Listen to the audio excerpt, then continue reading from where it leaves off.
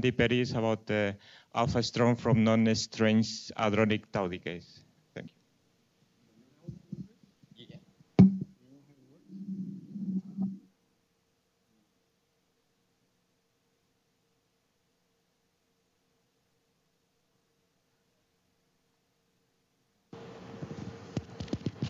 Yeah.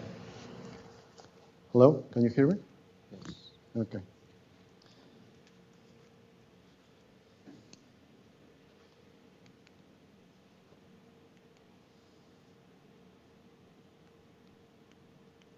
Is this supposed to work?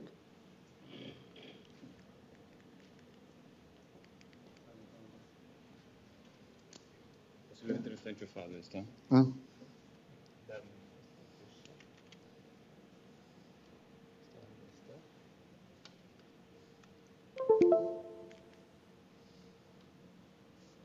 And the pointer is this. Oh.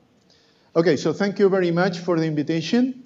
So the topic that I'm going to be talking about is a determination of alpha S from the tau lepton decays. I have this little formula here in a box to remind us of the interest of doing a measurement of alpha S at low energies, because asymptotic freedom works for you, and it squeezes the error that you have at low energies by the time that you get to the Z mass, according to this formula. So that means that if you get a decent error on alpha S at the tau mass, you're going to get a good error at the Z mass. And the name of the game is to get a reliable error at the tau mass. So how you actually do this? Well, when the tau lepton decays into non-strange quarks, it does so by integrating over the spectral functions. So this is actually the battle horse of this talk, the existence of these spectral functions. The physical width of the tau lepton is given, once you have these two polynomials. The two polynomials in here have a double zero. That's another concept that is going to be key in this discussion. And this double zero is what in the jargon of the trade is called doubly pinched. So the more you pinch, the higher the order the zero of the polynomial that you have in your spectral integral. Experimentalists know how to extract from this integral in here the spectral functions themselves locally. And this is what you get from the Aleph and the Opal experiment. So maybe we should look at these experimental results first, okay? So what we see is that there is overall agreement between the two experiments, except for small regions in which you get to see a little bit of a discrepancy, like here and here. And also the fact that, at the very end of the spectrum, it seems that, the Opal data wants to go down, whereas the Aleph data wants to stay up, even though the errors are so large that it's difficult to tell. It would be very interesting to figure out exactly what the situation is here, if we could reduce somehow the errors. Another thing that we immediately see is that, of course, alpha S is buried in this data, right? But there is no way we can hope to really, extract alpha S just by computing these spectral functions in perturbation theory and extracting alpha S. So we have to resort to a different strategy. And that goes by the name of Cauchy's theorem, the trick. So this is two plots, two figures that you already saw in Cesario Dominguez's talk at the beginning of the week, okay? And it relies on the fact that, you know the analyticity properties of the vacuum polarization function. This is the imaginary part that we were integrating before to get the width of the tau lepton. And this is, all concentrated on this cut. So the virtue of Cauchy's theorem here says that you can know what the integral is on the cut by computing the contribution of the vacuum polarization on the contour. So this is that statement written in mathematical terms. And at this point, if here what you put is the full vacuum polarization function, pi of z, then this is an exact statement. Okay? However, if S0 is large enough, you start believing that an OPE representation for that is going to be an acceptable approximation. Except, of course, really near the cut, where we know that the OPE does not converge to the spectral function. And this is something that we already know since 1976 due to these guys. So there has to be an extra contribution which compensates for the fact that the OPE does a poor job right next to the cut. Okay, so this piece is what I'm going to call the duality violations term. Okay, now so this again, let me emphasize, has to do with the lack of convergence of the OPE very close to the cut. If you don't know anything about these duality violations, you could hope that maybe it's a very good approximation to choose this polynomial here, W of z, which in principle could be anything, to choose it such that it has precisely a 0 at the end point. Okay? In which case, even though the OPE does not converge next to the cut, maybe, since it gets killed by the 0 of the polynomial, it's still a good approximation. But you don't know how good an approximation that is, because you don't know what this pi dB does in this equality. So the first step is to realize that this pi dB can actually be written like this. And there is this expression tells you a little more about the nature of the duality violations. First of all, it tells you that duality violations are concentrated here on the cut for the purpose of the finite energy sum rule. And second of all, it tells you that it's something that it would completely go away if you were able to take this circle all the way to infinity. So it's something that happens only because we are talking about finite energies. If you get control over this piece, then, of course, the OPE knows about alpha S through perturbation theory, and it has some condensates, and this is the beginning of a possible analysis. Okay? Now let us look at this equation, this finite energy sum rule, a little bit more in detail. So it's up here again. Okay? Now, let us look at the OPE contribution. So for a polynomial that has a power t to the n, say, there is going to be a contribution from the OPE, which is going to have the condensates divided by the right power of S0 according to the residue theorem. So that's simple. Okay? So that's how the condensates contribute here. Now, remember that pi of z is the OPE plus the duality violation contribution. So if the OPE were convergent, really convergent over the whole circle, then the duality violation piece would be exactly 0. But then we would have to have a cut, which is actually with a stops, that does not extend all the way to infinity. In which case, we could expand when q squared is much larger than the end point of the cut. But we know that the cut does extend all the way to infinity, so that's why the OPE, we believe, it is not convergent. The second thing that we can see is that once we have a representation, a formula for the duality violations, we are going to have a representation, a formula for the spectral function. And this formula for the spectral function contains only perturbation theory plus the duality violations that you have. And that is because the imaginary part of 1 over q squared to any power is 0 for q squared positive. So that means that no condensate from the OPE contributes to the imaginary part. If you don't have duality violations in your representation, then your representation of the imaginary part is pure perturbation theory. In other words, a disaster. except for really very large energies, very large values of T. What do we know about duality violations? Well, mathematicians in the last 10 years or so have been pushing the idea that is called resurgence hyperasymptotics.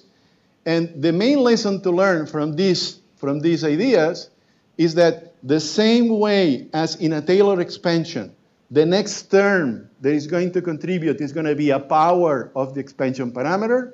In an asymptotic expansion, you should expect an exponentially suppressed contribution. Actually, a tower of exponentially suppressed contributions, okay, of which this one would be the leading one. So that's mathematics. Mathematics tells you that this is the thing that you should expect, okay? Now, again, you see why pinching in principle works. Now we can start seeing a possible quantitative, analysis, because if this guy here falls off exponentially like this, and with the polynomial you kill it at a 0, which is when it is the largest, that's why you suppress it. So now we have a more quantitative way of seeing why pinching suppresses duality violations. And this was the starting point, the philosophy that the early analysis on tau decays followed, okay? And that some groups have already, taken all the way until today. However, there is a very important warning that I have to make, and that is a very important flaw in the whole philosophy, which is that you can only get more pinching by using a higher degree polynomial. But if you use a higher degree polynomial, then there will be higher condensates that will contribute because you will have higher powers of T. And these higher condensates, you don't know. So this is one of the main results that I would like you guys to take home, which is that there is this price to pay. There is a sort of like a seesaw mechanism.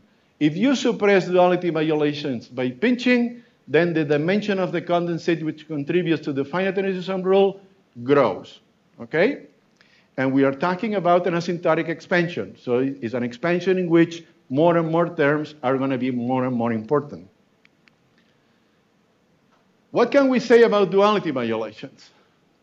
Well, let's start with the dispersion relation for the Adler function.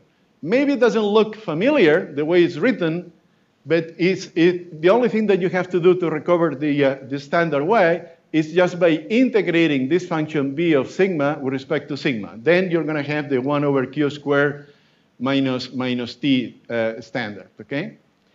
And I want to emphasize that this is exact, okay? Mathematicians tell you that this is a good starting point to analytically continue an asymptotic expansion. And the reason is simple because this exponent here, sigma times q squared, is the same for sigma positive and q negative, that's to say in the Euclidean, as it is for sigma negative and q squared positive, that's to say the Minkowski. So the only thing that you have to do is consider sigma in the complex plane and rotate sigma until you can compute this thing for q squared positive starting from q squared negative. Now, the function b of sigma is going to determine what happens, okay? In fact, the analytical properties of this function b of sigma. For instance, we can already see that because the spectral function goes to a constant, for positive real part of sigma, b of sigma is totally analytic, cannot have any discontinuity whatsoever, okay? Any singularity. However, the minute sigma has a negative real part, there could be, discontinuities, singularities, branch cuts, things like this. So what I'm going to try to argue is that not only mathematics tells you that there could be these branch cuts, but that in fact in QCD it's very likely, very natural that we do have these branch cuts. So let us see how that happens. Let us assume that the spectrum is given by an asymptotic Regel-like spectrum for NC equals infinity. So that's what the spectrum looks like. So it's essentially an equally spacing rule plus corrections, okay? With, the corresponding decay constants. So that's the first assumption, which, as you know, is phenomenologically well motivated, okay? Second assumption is that when NC equals 3, so for finite number of colors, but very high up in the spectrum, the ratio of all these hadrons to the mass is a constant that does not depend on which resonance you're talking about. So there is no little n dependence in here. Of course, it has to be suppressed by 1 over NC, because when NC goes to infinity, all the hadrons have to be narrow, right? Now, with these two ingredients, a few pages of Melling transforms and the residues theorem gets you to this form for the imaginary part. So that's the term that you pick, because this structure creates a branch cut precisely where I'm plotting here. And so when you go around it, you pick up an expression like this, which up to logarithms is exactly what you were expecting. Is an exponentially suppressed oscillation. Yes. It both. Yes, it's 1 over NC and 1 over little n. For instance, this formula here doesn't come out of a hat, okay? It's actually exact in two-dimensional QCD. You can actually compute it, and that's what you get. It's in agreement with the picture, the naive picture of strings, of hadron strings, and it's also true in phenomenology, as Peram, as Joan, showed. Okay, so you just put here all the hadrons, and they seem to follow this type of behavior. But that these non-perturbative things, we still have to deal with the perturbative part. And the perturbative part is essentially what to do with the integral over the contour of the perturbative series. So it's much more convenient to write it not in terms of the correlator, but in terms of the associated Adler function, okay? And the thing that is going on here is that there is, in principle, a cancellation between the perturbative behavior in powers of alpha s of the Adler function and the perturbative behavior that you get after you integrate with over the contour. And this determines what you can do with the mu dependence that, of course, in any perturbative expression you have, okay? You can do essentially two extreme things. One is you choose this mu here to be the same variable that you're integrating over. This is what is called contour-improved perturbation theory. Or you can choose this mu squared to be the S0 that determines the radio of the circle, okay? The first choice seems to be the right choice if these cancellations that I was talking about between the behavior, the perturbative behavior of the Adler function and the running along the circle, these cancellations did not take place. Like, for instance, if the Adler function would stop at a finite order, okay? FOPT, on the other hand, does see the cancellation, which happens to be because of the cancellation of the ultraviolet renormalant pole. And if you believe in renormalance, FOPT would be the preferred answer. Since I don't really know, what QCD really does, in this talk I'm going to be quoting both results.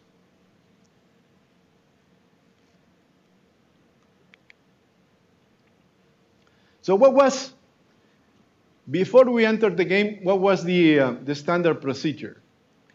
The standard procedure from the early days was that since the tau width depends on alpha s and the condensate of dimension 6 and the condensate of dimension 8, you got one input and three unknowns, alpha s, C6, and C8, so that you cannot determine anything. So in order to determine something, you have to come up with more observables. And since you want to suppress duality violations, you want to pinch a lot. So, for instance, people came up with this collection of polynomials, which have double and triple pinching. So a double zero and a triple zero in your polynomial.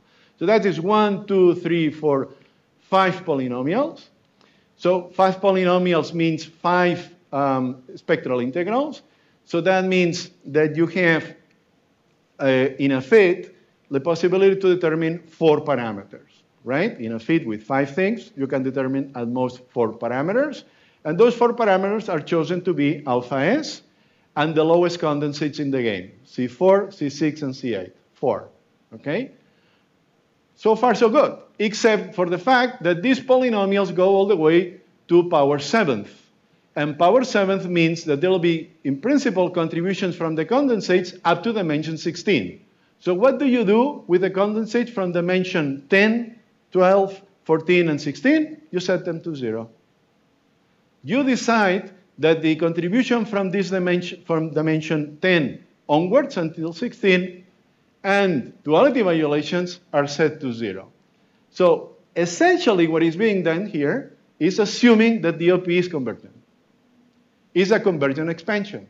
And this is the reason why you don't have to consider higher order condensates, because they are suppressed by a higher scale, by a scale to a higher power. So that would be okay in a convergent expansion, but of course, this is not a very good approximation if we are talking about asymptotic expansion, like we believe the OPA to be. So see later what this amounts to, what effect this thing has, and Kim Malman, the next talk is also going to tell you, other things about it. So it is safest to stay at low polynomials. You don't want, contamination from higher order condensates. And the result of this thing, as you will see, is that the errors from the analysis are underestimated. So what's the alternative that we have proposed in recent years? Okay. Well, first of all, a technical detail. We're going to choose polynomials, again, but the polynomials we're going to choose will not have a term linear in Y. And this is due to work done by Diogo and company, because it happens that if you have a polynomial with a linear term in Y, neither CIPT nor FOPT do a good job, okay? So in principle, it's better to stay away from this type of polynomials. Then we don't want to neglect any condensate. So all the condensates that contribute will have to appear, and we will have to be able to fit them or extract them in any way. Now, we are not going to assume that duality violations are 0. We are going to parameterize them like this as an asymptotic behavior starting from a certain S larger than a certain S min that I will have to determine also in the fit. So from this point of view, the previous truncated OPE assumption is tantamount to saying that the duality violations are exactly 0, so this amplitude here is vanishing. Now, so what we do is a fit to alpha S and the first 2 condensates, C6 and C8 only, using a variety of weights, these 3 weights in different combinations. 3 of them together, 1 of them, 2 of them, and so on and so forth. And we determine everything. We determine alpha S, C6, C8, all the parameters from the duality violation sector. So that means 1, 2, 3, 4 per channel. So we talk about vector is 4. We talk about vector and axial is 8. Okay, and we use both vector and axial, and then we do as many checks as we can, like for instance the Weinbergson rules and so on. So, lots of checks, okay? Lots of fits. So only vector channel, vector plus axial, only 1 polynomial, 2 polynomials, 3 polynomials, and results. There are lots of cross checks, in the results that you obtain. And the results, they are all consistent. So this is one example, which is the simplest one, right? So we just take as a polynomial 1, so that means that we integrate the spectral function in the vector channel only as a function of S0. S0 is the upper end of the integral. Now, the fit determines that the S min at which our duality violations parameterization does a good job is 1.55. Quality of the fit, p-value 8%. So this is the result. So the data for the spectral function is this collection of points that I see here. This is the data. The red and blue curves, and blue is really on top of red. So the difference is whether we use CIPT or FOPT for perturbation theory, is what you see here. So you see that it fits the data rather well. And you can also see what happens if you set the duality violations to 0. And this is the black curve. So you see that it cannot reproduce the wiggle, okay? And now there's something else we can do, which is that now we have alpha S, the condensate, and we also have the duality violation parameters. So if we go back to the first transparency, we have a representation for the imaginary part, for the spectral function, above a certain S min, 1.55. So we can compare with the real data, and that's what the comparison is, right? So we see that we do a rather good job, except for these two guys, but they have a very large error. So more details about the fit. So this is, how nice looks the minimum of the chi-square.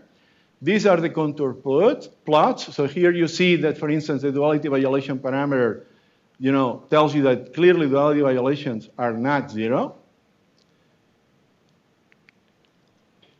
And you can even do something else, because if it is really true that duality violations are related to the radial behavior of the hadron spectrum, then these two things will have to be somehow connected. So for instance, you can go to the fits that people have done to the meson spectrum to radial trajectories, where they get the slope and the ratio of the width over the mass, and translate that into the parameters of the duality violation exponential times sine formula that I had before. Okay, so those are the numbers that you would get from the fit that these people have done to the meson spectrum described by radial trajectories. Okay, and now you can compare with what we obtained from the fit to tau data, and you see that the agreement is rather good.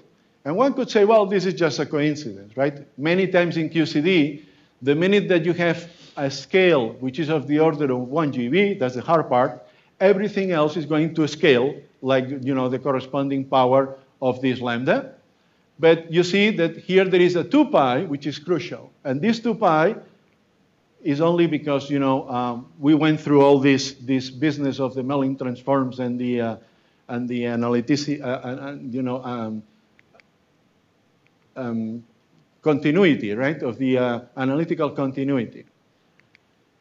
More checks, okay? So this is one of the classic tests. So you want to know what happens to the Weinbergson rule, which tells you that the integral over the spectral functions all the way to infinity should be 0.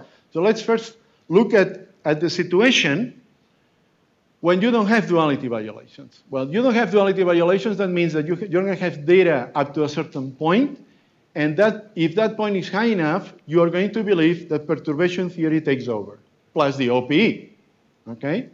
However, neither perturbation theory nor the OPE contributes here. There is no contribution from the OPE, directly, and perturbation theory cancels between vector and axial. So that means that without duality violations, this integral goes from 0 to a certain S switch, where it becomes 0 all the way. So if you plot this result as a function of this S switch, that's what you get. Now, if you have duality violations, then from that S switch onwards, you have a representation for the imaginary part, and the result becomes completely flat and in agreement with 0. There are other checks that you can do, tests that you can do. For instance, you can look at one of the polynomials of the spectral integrals with these polynomials that you can use in the truncated OPE analysis. And remember that these guys were fitting at the upper value only, okay? But since there are some condensates that are set to 0, then this thing is not going to scale correctly. You expect that this thing is not going to scale correctly as you lower the 0, and indeed that's what happens, right? It immediately, diverges from the data. The minute that you put duality violations in, the agreement is much better. But you can also do other things, which is, now we have alpha S, well, we have the duality violation parameters, so we have a representation, a parametrization of the spectral function, okay? And we also have the data. We have the covariance matrix of the data. So we can play God, which always feels good, right? So we play God, and we say, we're going to take as central values the alpha S value that we an alpha S value that we choose, and the duality violation parameters corresponding to that, and we are going to let the data fluctuate according to the covariance matrix that Aleph, for instance, obtained, okay? And we see several of these data sets fluctuating, and then we take a snapshot, okay? And this is the snapshot, and I would like to see which is the real data and which is the data, the pseudo data obtained with this analysis. They look very similar.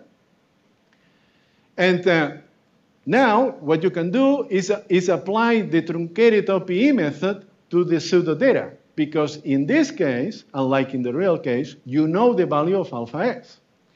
And what you see is very interesting. If you do all the fits of the truncated OPE method, okay, in all their possibilities, and they have tried many, okay, what you find is that the chi-squares are good, the p-value is good, the fit value is good, everything is good except the value of alpha S. Alpha S is systematically above the real number that you put in.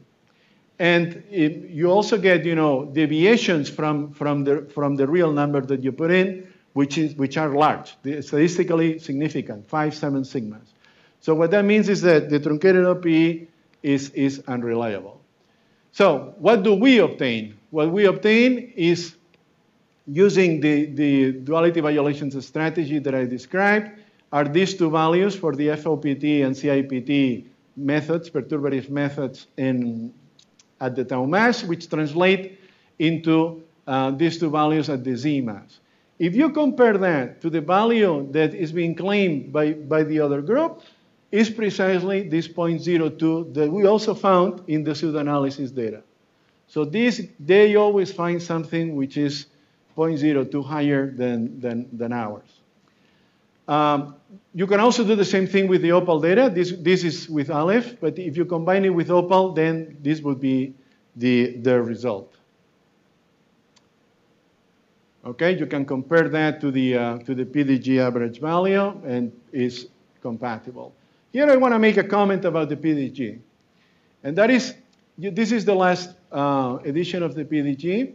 So if you look at the tau section, which is here, you see that there are 3 points here, and this is ours, Boito is ours, and they take an average of these 4 points. But what I want to say is that these 3 points are actually the same point. And so no wonder they look very much the same.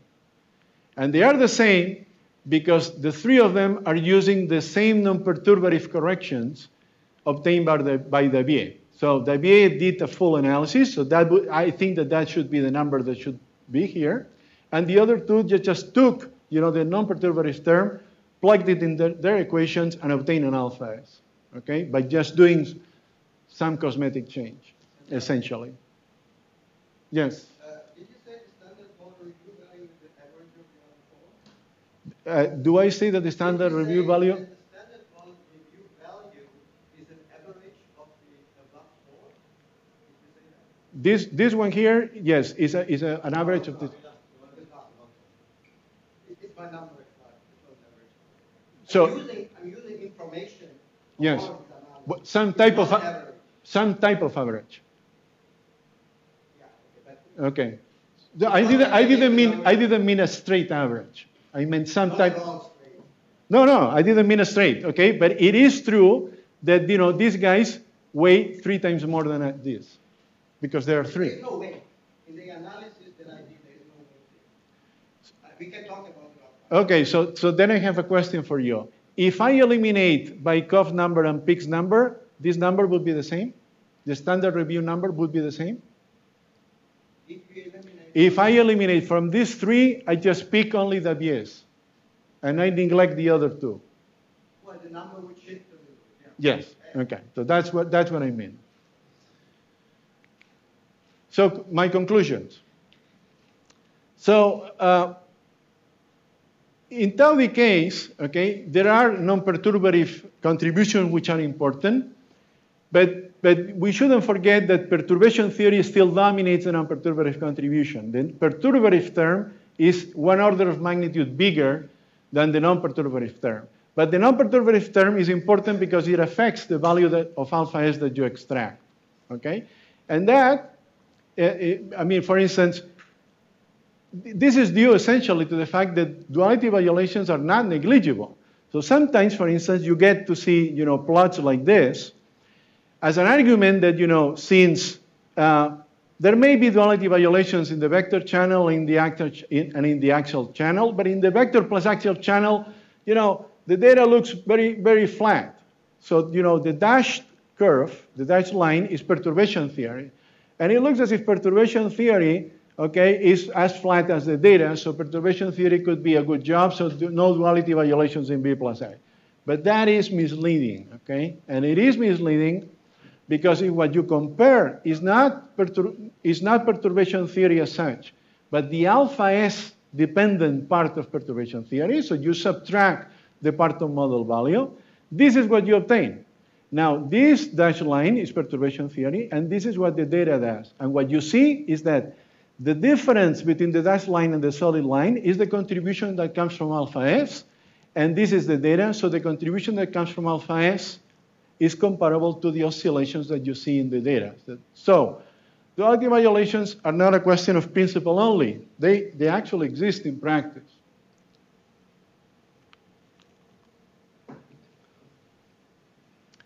So, another comment is this, that pinching does not do away with, duality violations and higher dimensional condensates. If you suppress one, you increase the other, okay? And this introduces a systematic error that you have to worry about. Okay, so I presented a new strategy which relies on a parametrization of duality violations that passes all the known tests. And if you guys know of a test that we didn't try, we're willing to try it out, see what happens. And we perform better than the truncated OPE strategy. I showed that the truncated OPE strategy has a systematic error of about plus 0.02. We have also done an analysis with the plus and minus, and because duality violations are exponentially suppressed, and in E plus and minus we can go to higher energy, we can suppress duality violations enough to make them marginal and reobtain a value of alpha S, which is completely in agreement with this value of alpha S that we have obtained from tau decays. And this is the subject of Kim Malman's talk right after this. I think that getting better data like Babar and Bell would help significantly. And I just, put here, a summary of the results for you to look at. And that's all. Thank you.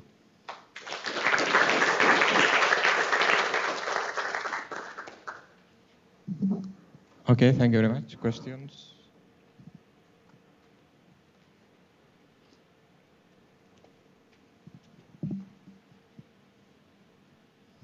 Can you go one slide before the results slide? No, the one after. No. One more after. Yeah, this one. So you said that you did not find much difference when you did FOPT versus CIPT. But if I look at the results of alpha S extraction, they're not within the errors, right? Or are they? No, just the results. Yeah, I know. I'm going to answer the question. The two curves are red is CIPT, blue is FOPT. But that doesn't mean that the alpha S that I used to represent these curves are going to be the same. So the alpha S's are different, but the two curves are the same. Or visually, they look the same. Another question is, can you go to the slide where you have alpha S values in the column? So you're saying that you obtain a value of alpha S that is smaller than the rest of the tau decay values. So there has been long-standing discrepancy between the alpha S extraction from low energy data and the high energy lab data. Do you think this new value that you extract, does that bring it closer to the smaller high energy extraction value, or do you have anything to say about that? Well, you can judge for yourself, right? I mean, here, look at the numbers. I mean, it is true that, you know, in the old times, the tau decay data was producing a value for alpha S was a little bit too large. But that's because it was large, and they insisted on the CIPT result, which is even larger. In recent years, they still insist on CIPT, but they average with FOPT, which brings it down a little bit. So that's why now it is here. Otherwise, it would be a little higher. But that's the situation as it is right now. I mean, pending the new edition of the PDG.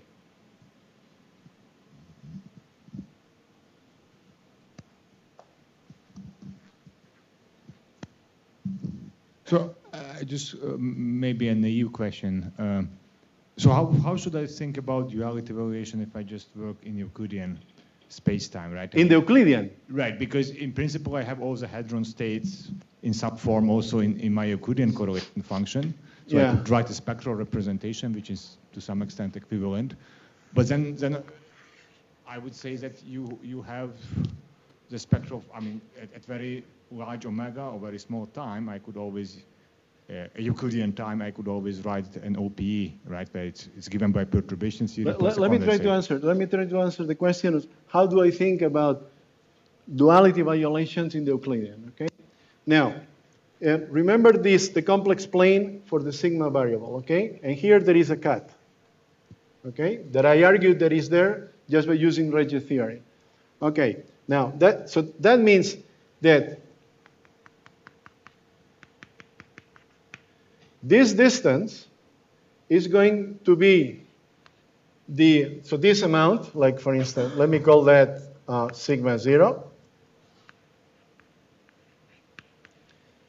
This is what tells you that the OP in the Euclidean is asymptotic. Okay? There is a value here that has to do with the spectrum and with the fact that you cannot expand in large values of q squared, right? Because your pi of q squared is an integral dt of t minus q squared rho of t. That goes, let's say, from 0 to infinity. So if this would stop at a finite number, then you could expand for large values of q. But this does not stop, so you cannot expand for large values of q. Okay? So that means it's asymptotic. If it is asymptotic, as any asymptotic expansion should have exponential corrections. However, the piece that goes into the spectral function doesn't have to do with this quantity, but with this quantity, the real part of this thing. And this has to do with the width of the mesons.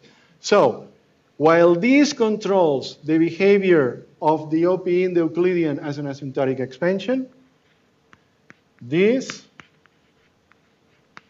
controls the behavior of the OP as an asymptotic expansion in the Minkowski. So you see that there is a gamma over m term here, which is a 1 over nc. So there is an a over nc, as opposed to this guy. So this guy is of order 1 when nc goes to infinity. This guy is not of order 1 when nc goes to infinity. The exponent, I mean. So there is a hierarchy. If I take the large NC limit, this cat moves zip to the imaginary axis. So there is this dual role here.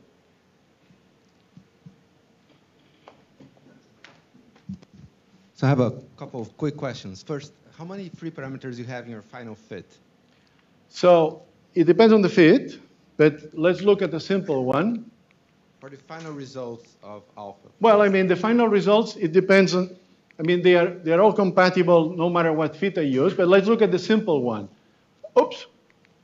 So only B channel, okay?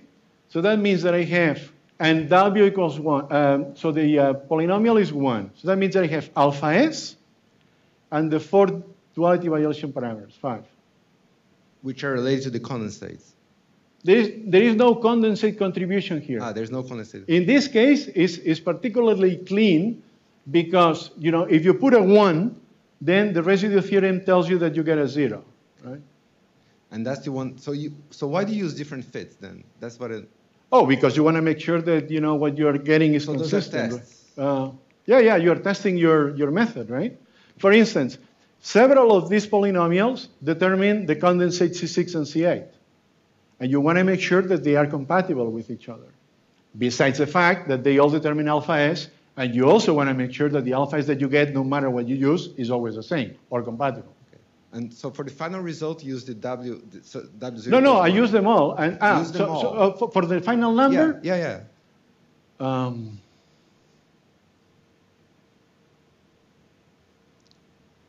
I don't remember. I think we used W equals 1.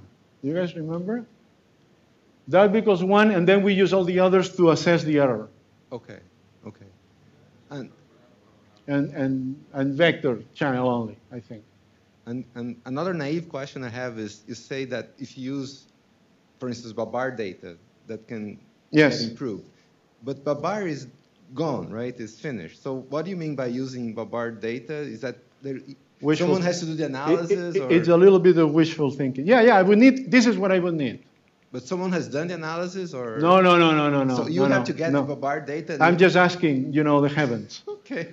No, this is what I need. I mean, you give me the spectral functions as precisely as possible, and then I'm in business. And no one from Babar has done that? No. Not that I know of. Or Bell, for that matter. But Bell's still running. Yeah, but they don't do it. They don't want to, for whatever reason, they don't want to do this. Well, yeah. But it's an important thing. Yeah. Last question. So did you think about the effects of a finite strange quark mass? Is this part of the OPE? No, this is only non-strange. I know, but you can have secondary production of strange anyway. I mean, gluon splitting into SS bar, that will give you sensitivity. I mean, that depends on the strange mass, right? No. This is only non-strange hadron. SS bar is strangeless. No, but look at the spectral function. The spectral function is all the hadrons with a U and a D only. Yeah, but through secondary production, your SS bar could annihilate. Yes. I mean, you are not. I think he's thinking about the type of contribution that we looked at E plus E minus, the charm quark contributions there. So the ones that started alpha squared. No, but the ones that started alpha squared here, yeah. So in principle, they could be there, right? But we looked at the charm contributions in E plus E minus. They were very small. Remember that we did that. Yeah. So I assume it would be similar here, but So you mean that, for instance, here there's going to be KK bar or what? Non-strange means that the total content of strange is 0, or that there is absolutely no. No. Total content is 0. Then you can have secondary SS bar production. Tell me where in the OPE this is going to show up. It's going to be in the perturbative expansion. You will have a loop with strange quarks, and they are massive, right? They can be virtual, they can be real. There are strange quarks in your perturbation theory, right? Is it?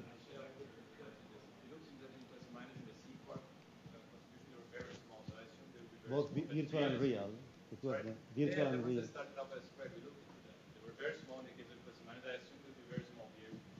But small compared, I mean, because you also have a. No, they wouldn't affect the extraction of alpha S. They are smaller than the condensates. Sorry? Smaller than the condensates. Yeah. Okay. Then I'm happy. Okay, I think we stop the discussion here. Let's thank Santi again.